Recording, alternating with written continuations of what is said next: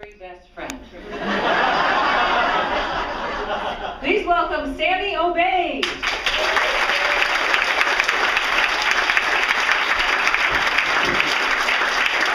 Hey, hello.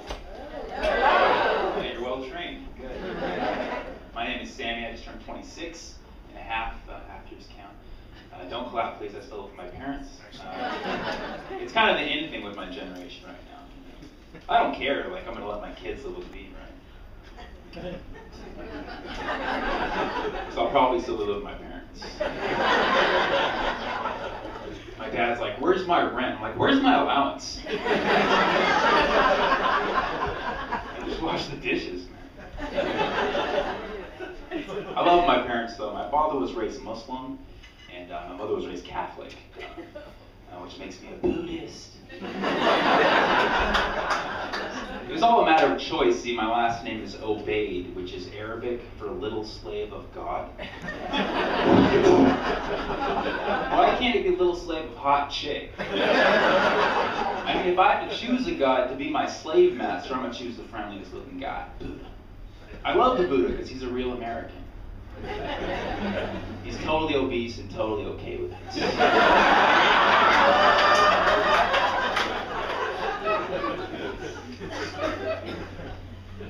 I love performing here in California where it's diverse. It's not the same everywhere in the United States. Like, I was talking to this guy from the South, and he very openly told me, he's like, "You know, Sammy, I think interracial dating is a sin." And see, I'm a person of mixed race, so how am I supposed to respond to that? Like, oh yeah, screw that. Whenever I date a girl, I make sure she's quarter Lebanese, quarter Syrian, quarter Palestinian, 1/8 Italian, 1/8 white from the state of Georgia. At which point I'm dating my sister. So, pro-incest against interracial dating? I guess that's the Georgia in me. I don't know. But,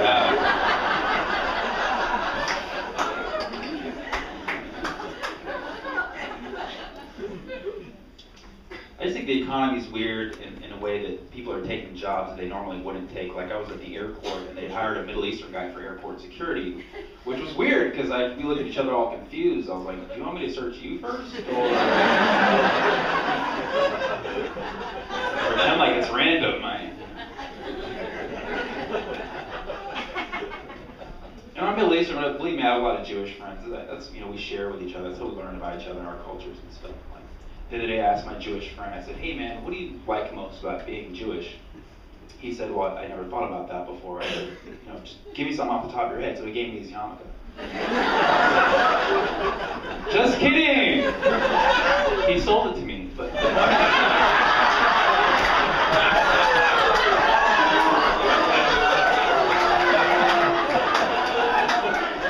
Sharing is caring. Usually when people first meet me, they assume I'm uneducated, but I did graduate from UC Berkeley. I got 2 degrees, one in business and one in math, which is why I do comedy now. And, sometimes people are like, "Well, hey Sam, then why don't you talk about math in your act?" I'm like, "I don't know, because I want people to like me." Math is like one of the most uncool things, right? Math is so uncool. There's people out there who act like they have nothing to do with math. These people are like, "Oh, math, I don't get that. Like numbers, I can't even count," whatever. That kind of attitude is insulting to half of the world, right? Because if you think about it, half of the world is good at math, right? Half of the world is technically above the 50th percentile. If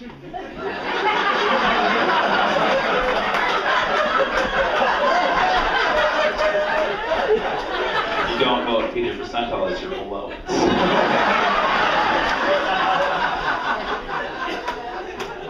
I'm glad you guys like math.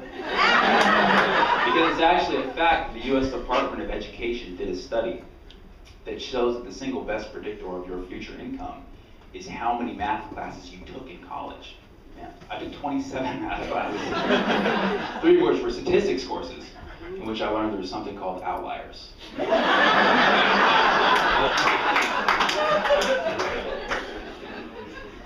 I like to use math to my advantage. I read recently that 50% of senior high school kids are using drugs now, which is crazy, as well as 75% of senior college kids. Well, with 50% of senior high school, 75% of senior college, we can only extrapolate that it's 100% of senior citizens.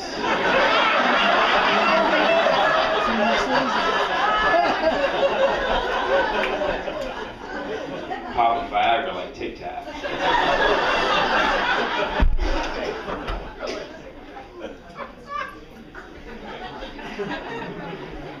I got bored last week. I wrote my will, and I wrote all money goes to Grandma.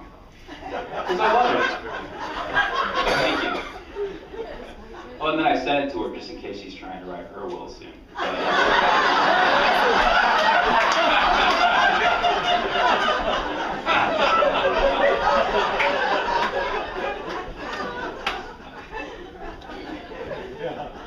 I know death is a dark topic, but you know, on the plus side, did you guys know that we grow like 3 to 5 inches when we die from laying horizontally for so long? It's true, that's why they make caskets bigger than the body size. Whenever a girl asks me how tall I am, I'm just like, shoot, 6'4" casket.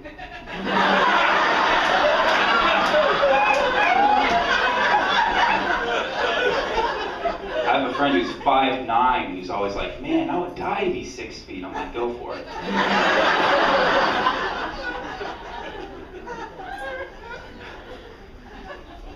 I haven't been eating that much lately. A lot of my friends, they think I have an eating disorder, but it's not that I'm anorexic, it's that I'm financially anorexic. It's a spending disorder, right? It's not fair, because some people say more money, more problems. It's like, yeah, no money, that's one big ass problem.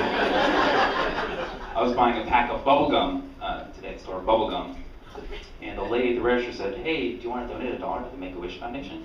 I was like, do you want to give me a back rub? It feels kind of awkward saying no, doesn't it?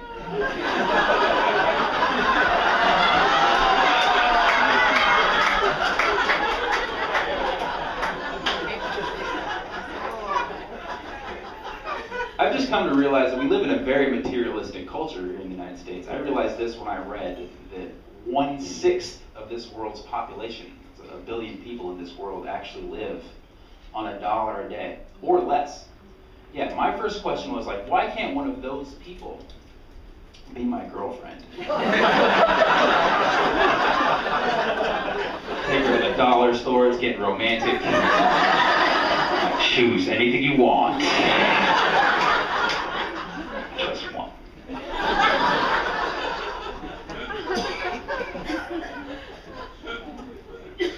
I find it challenging to write good jokes nowadays because, you know, we're living in this time of change right now. There's all this change going on in our society at this moment.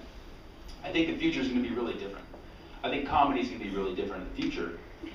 That's why I'm trying to write jokes now that are going to kill in like 50 years. You guys want to hear one? Yeah. A couple people do. That's good. All right, I'll do this one. Kind of futuristic though. This joke's going to kill here in the United States like 50 years.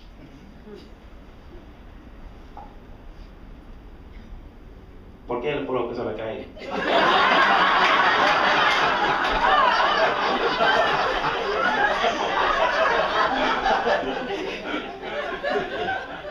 Press 2 for English. Thank you.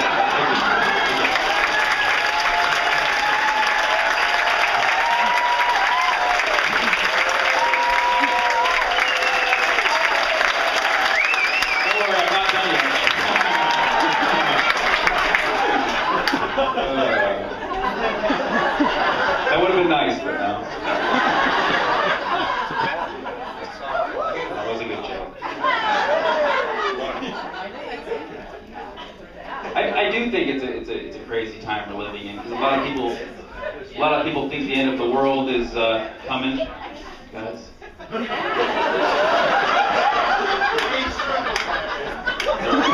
There or something. While they're paying for that, can you do my taxes for me?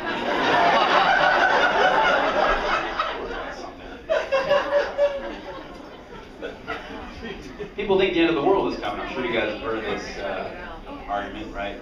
One of my friends is really serious about it. The Mayans predicted civilization is going to end in 2012.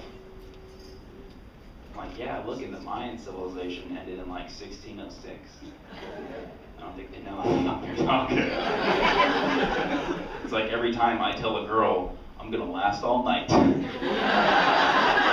not a prophet, you know. Sometimes I just say things. I don't really follow politics too much. I do have my own opinion on the environment. I take the Native American philosophy.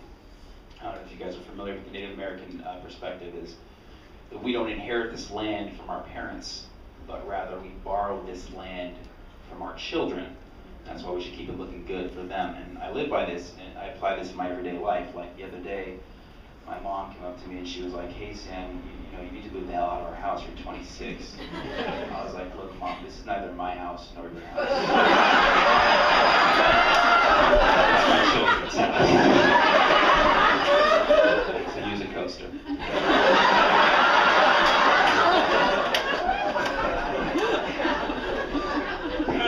Because I have a lot of friends who complain about the environment. You know, they really have their issues. Like one of my friends, like, the polar bears have feelings too.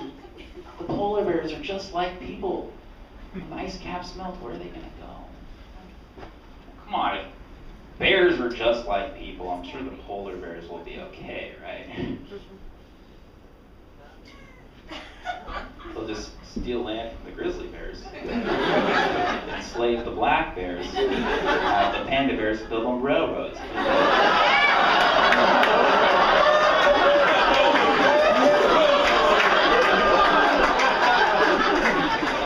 Don't worry, that's not racist, just a bear joke. Thank you guys so much.